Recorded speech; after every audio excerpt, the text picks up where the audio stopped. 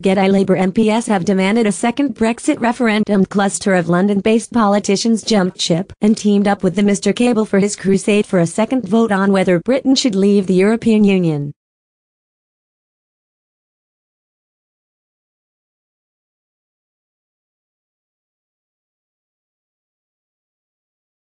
The flurry of signatures are from 6 former shadow ministers and regular Corbyn bashers Mike Gapes and Wes Streeting, as well as Rushnara Ali, Margaret Hodge, David Lammy and Tulip Siddiq.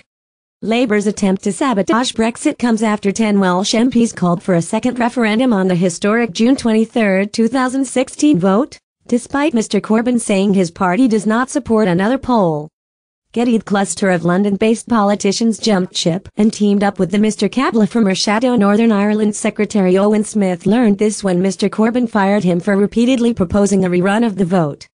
The letter reads that the flurry of London MPs represents all the most positive elements of being global, outward-looking, welcoming and tolerant, but that was all at risk if Brexit went badly.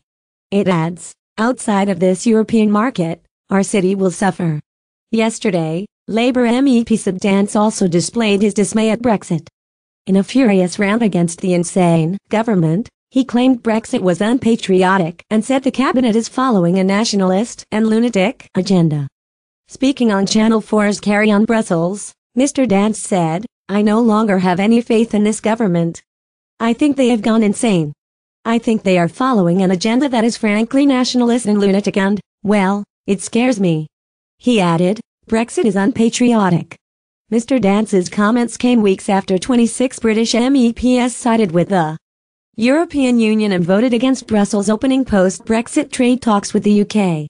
Mr. Dance was elected to European Parliament in 2014 and appointed to the European Parliament Committee on the Environment, Public Health and Food Safety.